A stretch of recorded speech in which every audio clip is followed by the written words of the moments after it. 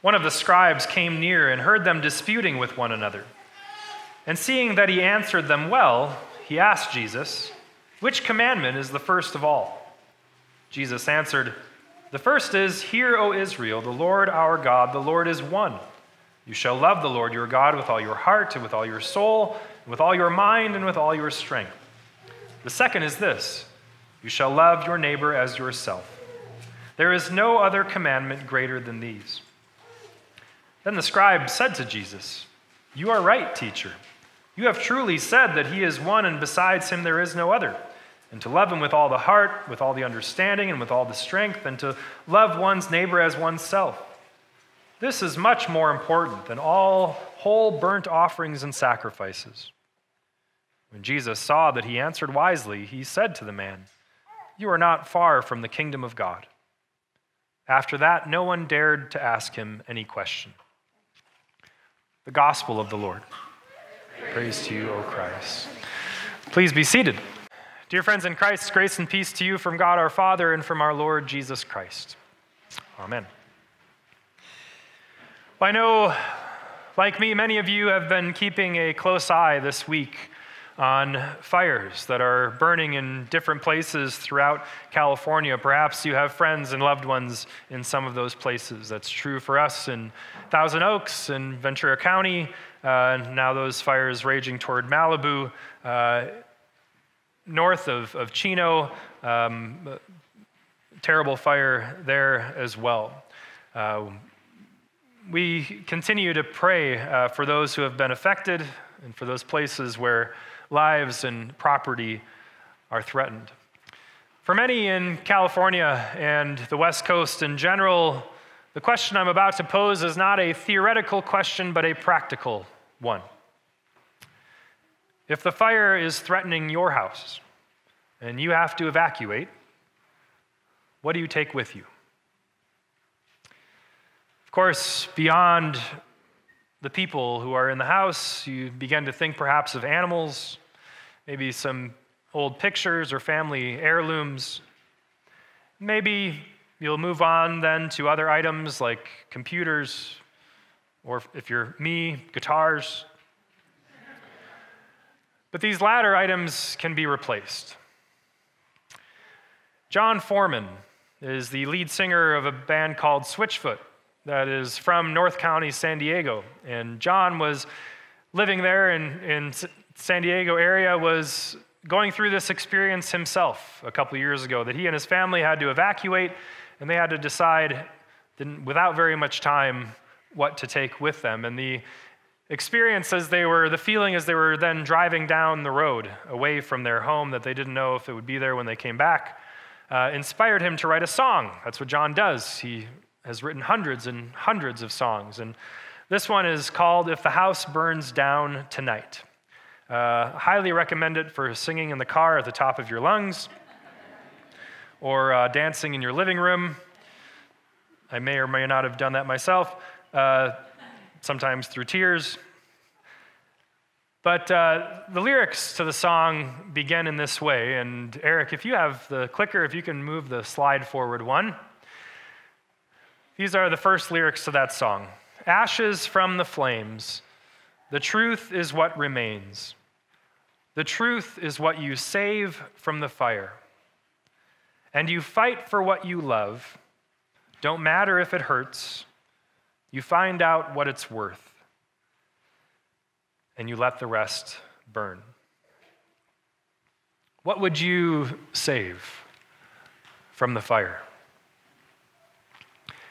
This is essentially what the scribe is asking Jesus in this text, in our gospel reading this morning. If the whole thing were to burn down, if we didn't have a religion anymore, if the Jewish religion for Jesus was all but destroyed and you could only keep one thing, what would it be? Of course, Jesus, like many of us, has a hard time saying just one thing.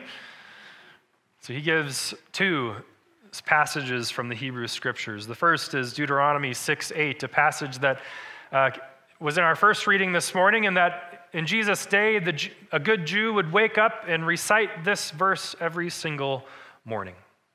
Hear, O Israel, the Lord our God, the Lord is one. You shall love the Lord your God with all your heart, with all your soul, with all your mind, and with all your strength.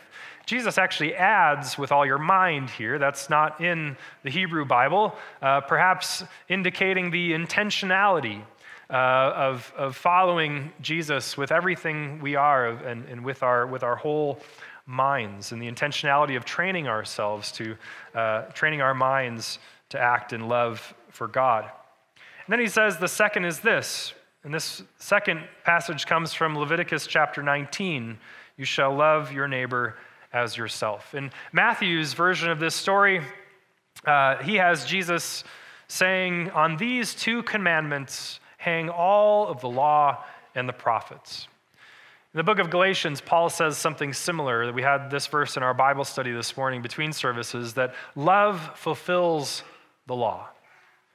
And so for Jesus, these two things, love for God, love for neighbor, become a lens through which to view the entire life in relationship with God. And so the question that I think confronts us when we read this text is, do you really believe this? Do you believe that the most essential thing in your life, the thing on which everything else hangs, is love of God and love of neighbor? And if so, does your life reflect that belief? We're entering into a series for the next 3 weeks called For the Sake of the Kingdom, and it's an invitation to examine the commitments in life. What is your number one priority? The call of Jesus is to make the kingdom of God your number one priority. The kingdom of God that is breaking into this world in the present, that began breaking into this world through the death and resurrection of Jesus Christ almost 2,000 years ago, but continues to bring healing and wholeness to lives and to all creation, one person at a time. The call of Jesus is to make this powerful movement of love, called the kingdom of God, your number one priority.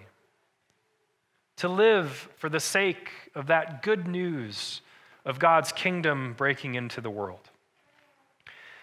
When you do that, when you make the kingdom of God your first priority, your first allegiance, it doesn't take away from your other commitments in life, but it does relativize them. It puts them in their proper place, and in fact, gives them deeper meaning.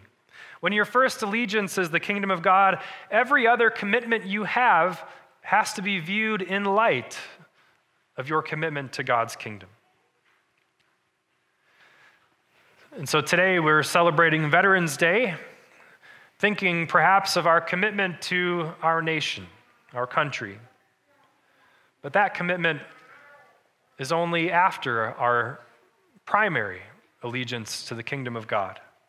It comes after that. We just voted on Tuesday.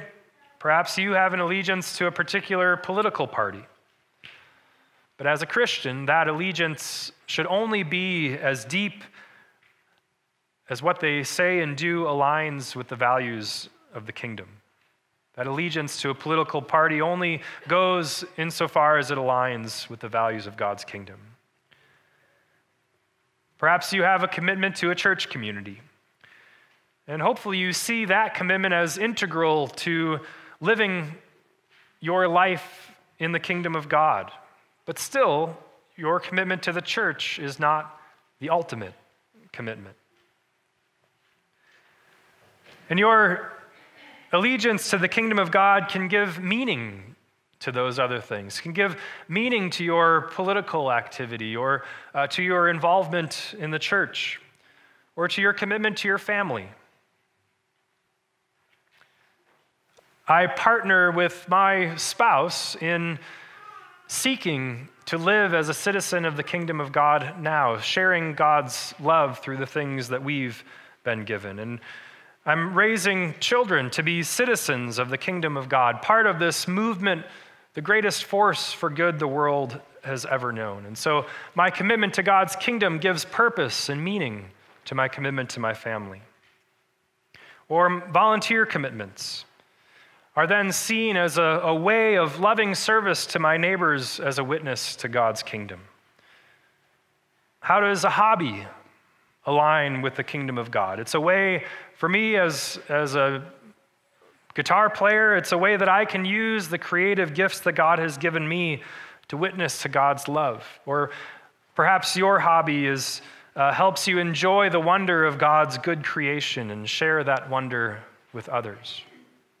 Viewing your life in this way keeps everything else properly aligned. If your primary allegiance, your primary priority is to the kingdom of God, then that helps keep all of your other priorities straight in it, and it gives meaning to all those other commitments in your life, energizing everything else you do. When we don't put our priority towards the kingdom of God in its proper place, then when other tasks take that place instead, we then start to look at those other commitments for meaning and for life, and they don't have the power to give life. Only God does. And so they begin, instead of giving life, they begin to consume us and exhaust us.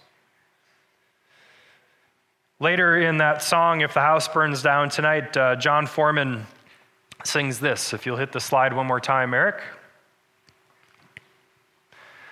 I've given too much of my heart away. My soul is holding on like a house divided. Light a match and it burns down like a masquerade. I had to let it go when the fire ignited. When we divide our primary priorities and allegiances too many different ways, the danger is losing sight of what's most important. Now, hopefully, this question of the priority of the kingdom of God in your life is integrally involved with the church. The church isn't the only place where you live out your love of God and of neighbor, but it certainly should be an essential part of it. And so the corollary question that I want to ask today then is, do you really believe in what we're doing here as the church? Or if you're visiting here today and perhaps you are involved in another church community, do you really believe in what your community is doing as the church? As we sang about in the song in the children's message today, some people just go to church. It's what they've always done. Perhaps they don't really put much thought into it. Other people are the church. Do you go to church? Or in your mindset of your involvement in the church, do you recognize that you are the church? Is it essential to the way that you live your life? Do you see what we're doing here as essential to living out your commitment to the kingdom of God? I hope you do. I hope you believe that we're faithfully interpreting the scriptures and proclaiming the gospel, the good news of God's love for all people through Jesus Christ. And I hope you believe that the life, death, and resurrection of Jesus forms a new community that partners with God in spreading that good news to all the world, and that we are a part of that community in the world today, a part of that movement of God's kingdom in the world today. And so we proclaim it, that good news. We proclaim it in worship. We live in loving community together, and we proclaim it in loving service to our neighbors. And I pray that you see the importance of deepening your faith in that good news, in that gospel of God's love through Jesus Christ, to deepen that faith through study, Bible study, and faith formation and faith education, and building one another up through fellowship and ministries of care. Do you really believe in what we're doing here at Trinity? and that what we're doing is essential to your commitment and your priority of the kingdom of God in your life. Hopefully you see that there's nothing more vital to that commitment than your commitment to the church, because it's the church that helps you live out those two greatest commandments. This community, as we gather together, fosters your love for God and both teaches you how and gives you opportunities to love other people. And if those aren't the most important things in your life, loving God and loving others, I would ask, what's more important? In the end, Jesus' answer to the theoretical question of the scribe is also the answer to the all too real circumstances of life that we eventually all find ourselves in. The difficult times, the hard times, the tragedies. When tragedy does strike, when difficult times do come, what will you hold on to then? What will become most important in your life? Not sports, not business, not other interests or hobbies, but the people and the God who holds on to you through anything. One more group of lyrics from John Foreman's song. I can hear the motor running down the interstate, and all the distractions fade away. And if the house burns down tonight, I got everything I need with you by my side. I see this, that next slide. I see the smoke piling up in the rearview mirror. Yeah, but I ain't ever seen it any clearer. If the house burns down tonight, I got everything I need when I got you by my side. And let the rest burn. Now perhaps you see why I said sometimes singing this song through tears. The more you focus on the things that matter most now, the more you've invested in the love of God and in loving people, the more you will be ready to deal with those hard times when they come. Because then you will know the God who is with you. Not just know that God is with you, but know the God who is with you. And you'll have a loving community around you so that you won't have to go through anything alone. So let's be the church together. Amen.